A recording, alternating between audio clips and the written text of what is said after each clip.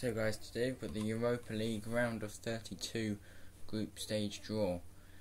Starting off with Slavia Praha versus Napoli, Braga versus Leverkusen, Willem II versus Leipzig, Roma versus Arsenal, Marseille versus PSV, Brøndby versus Frankfurt, Rennes versus Benfica, Utrecht versus Monaco, Copenhagen versus Lyon, Zagreb versus Bilbao, Rapid Vienna versus Atalanta, Midtjylland versus Villarreal, Dinamo Kiev versus Sassuolo, Salzburg v Torino.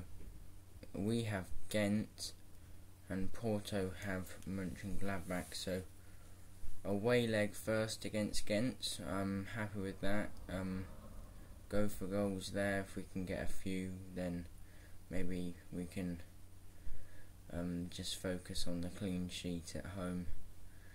But in the away leg we're going to be attacking a lot, trying to get them away goals. And I'm very happy with the draw. Ghent easily could have been worse.